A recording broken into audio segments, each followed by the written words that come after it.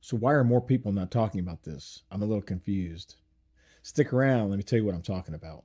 So if you watched this video here, when I went over the installation and review of my Samsung S90D OLED, and where I bought the Lytmi Fantasy 3 sync box because it supported 4K at 120 hertz, you'll understand what I'm about to tell you and why I'm so excited about it. By a little recap, in case you didn't watch that video, but if you didn't, you should go watch it. The Lytmi Fantasy 3 sync box is a complete disappointment. It didn't work. I couldn't get my PlayStation to show any video through it whatsoever. Got it all hooked up, attached it to the television, was all super excited, and nothing.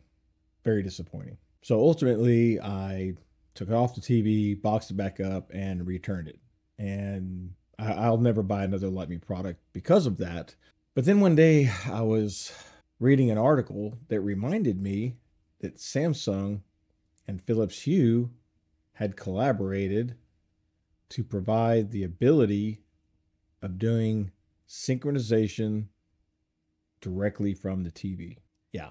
So I bought a 55-inch Philips Hue gradient light strip and got it set up, got it connected to my Philips Hue app, got it mounted to the back of the television, and went into the TV and actually purchased the application. Now, the app is specific to the TV. So if you buy it and you pay the one-time fee of like $129, you can only use that app on that TV. You can't transfer it to another TV or anything else, but that's fine. It doesn't really matter to me.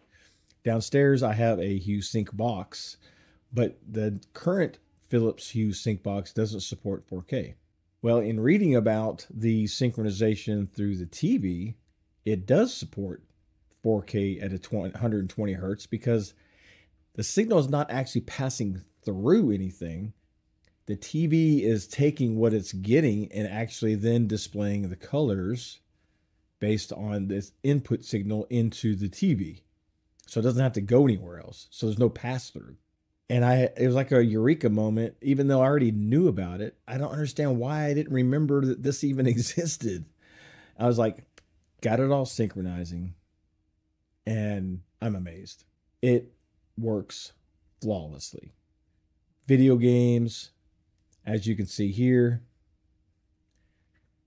TV, movies, doesn't matter what comes into the TV, it's going to display the colors. It's just as reactive as the Hue Sync box is downstairs.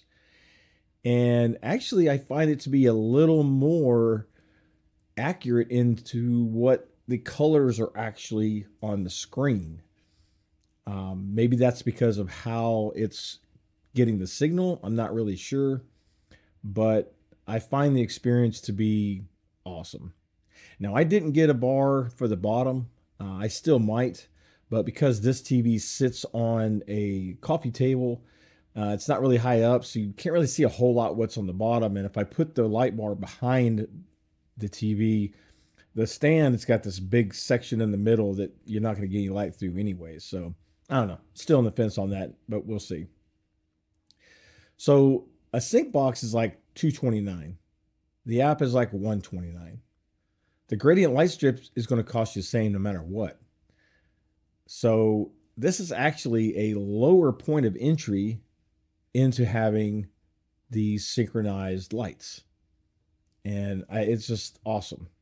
I'll put links in the description to the lights, and I'll even link to a page for Samsung that kind of goes over the app because it's pretty cool. But you can set the app to automatically start syncing as soon as the TV comes on. So no matter what input you're using, whether it be game, console, TV signal, maybe you have a Google TV device or some other Android TV device, it doesn't matter what it is. And that's the phenomenal thing about it is You can hook anything to the TV up that you want, and it's going to be able to give you the lights. Matter of fact, I left it running while I was doing this video, so I'm sure you can see over here the colors as it's been going through the different scenes on the television. I've got a hockey game playing in the background because, hey, it's playoff season. But I just want to make a quick video on this because I don't understand why more people aren't talking how awesome this is. There's a few people who have reviewed it, but I just don't see a lot. And I don't understand that because to me, this is fantastic. It gives me an amazing light strip to use that's bright, colorful, unlike the Lytmi that I could barely see, that synchronizes no matter what the content is coming in. So yes, 4K, 120 hertz. And I could play my Gran Turismo at 4K, 120 hertz. I can play Modern Warfare 3 in 4K at 120 hertz. And the lights are going to replicate. And it's just stellar. So go check it out. If you have the app, I'd sure love to hear your comments, see how it works for you. Basically, any smart Samsung television within the last 2 or 3 years supports this app. And as long as you have a Philips Hue hub, you're good to go. Just buy the lights. Now, if you don't have the hub, you will need to purchase a hub in order to get the synchronization to work because it communicates with the hub on the network. So you'll definitely want to have that if you don't have one. But if you already have one, like I did, you just connect it and that's it. There's nothing else to buy, nothing else to do. You buy the app, you buy the Lightstrip and any other colored lights you want. Like, I mean, you could buy some play bars to fit on the bottom or around the sides or whatever you want to do. And you can add it to your entertainment group where you're basically telling the app, this is the light that I want to control with this particular synchronization. It's so easy to set up. It's crazy. And I don't know why I didn't think of this before, because had I remembered that, I probably wouldn't even have bought that Lytmi to begin with, because I'm super happy with my Philips Hue Gradient light strip downstairs. I love Philips Hue products. Yes, they are more expensive, but guess what? As I always say, they just work. I don't have to mess around with it. I get it, set it, forget it, and just use it, and it's awesome.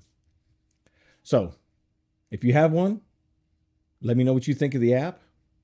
If you have the Lytmi Fantasy 3, let me know in the comments what you think of that, because my experience was terrible. So don't forget, go check out this video here, which goes over the installation of the TV, the Lytmi, and my review of both products.